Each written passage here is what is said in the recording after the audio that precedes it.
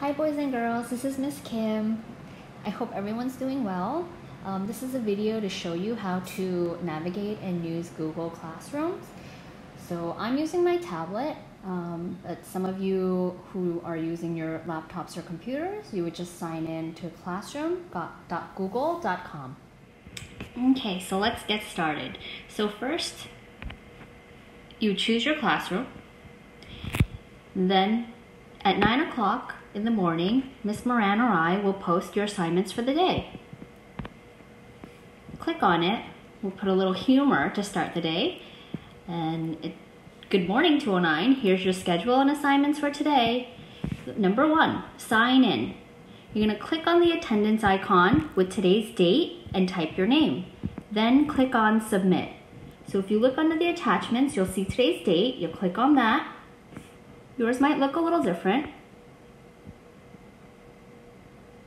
But here, you are required to type your name in to show us that you were in for today. Then you'd click on submit. Your response has been recorded. Then we go back to the classroom and look at number 2.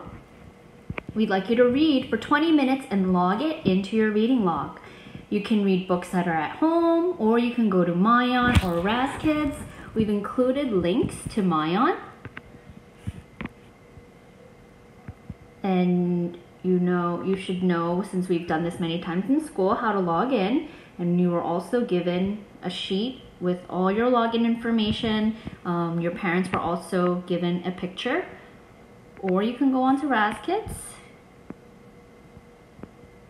Okay, go to the kids login. Okay. Or number 3, writing journal. Everyone should have gotten their writing notebook. If not, feel free to write this in a new writing notebook, but this is your writing journal entry for today.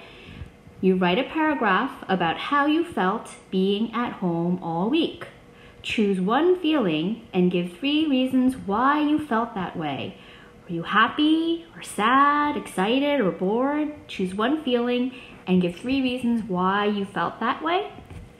And don't forget to write the heading on every new page.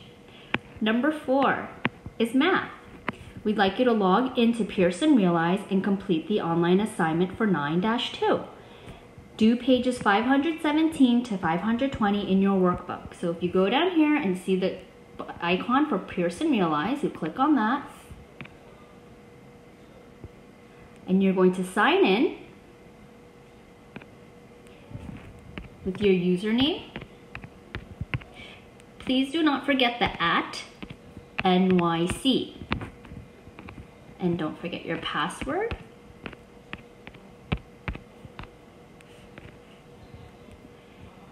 And you'll see this pop up on the right says explore. Feel free to explore that anytime you want. On the left is my work. That's what you're going to press. And if you scroll and you look here, you'll see lesson 9-2. You want to get started. And there's 4 mini assignments, really short. Some of them are very short. The first one is a model, solve and share, and you can even have them read it to you. How can you use PlayStyle? The second one is a video. And please watch the whole thing through. It'll stop every now and then for you to think, to give you some thinking time, so just continue to press play. The third, these are just the pages we'd like you to complete in your workbook that was sent home. And the last one is our quick check problems. So you start it. Okay. There are 5 questions. If you need it to be read to you, you can press play. What number is shown? You'd answer in the box. And you'd click on next to go to the next question. I believe by the last one, you would submit your answers. When you finished all these, please send to the teacher. In this case, it's not done because I haven't completed it, but you would be submitting your work there. So that's for math. Now we have social studies. Now social studies will not be assigned every day, but I want to show you an example of what it would look like when social studies is assigned. So it says social studies, read pages 120 to 123. So we have included these pages, and on my tablet I'm able to just swipe to the next page. You would read these pages, and then you would click on this SS Lesson 2 and answer these questions. So in here, you would write your name.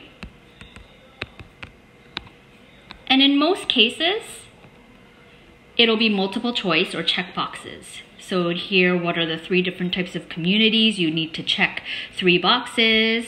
I'm just gonna check anything right now. And the rest are multiple choice. Please do not forget to submit your answers.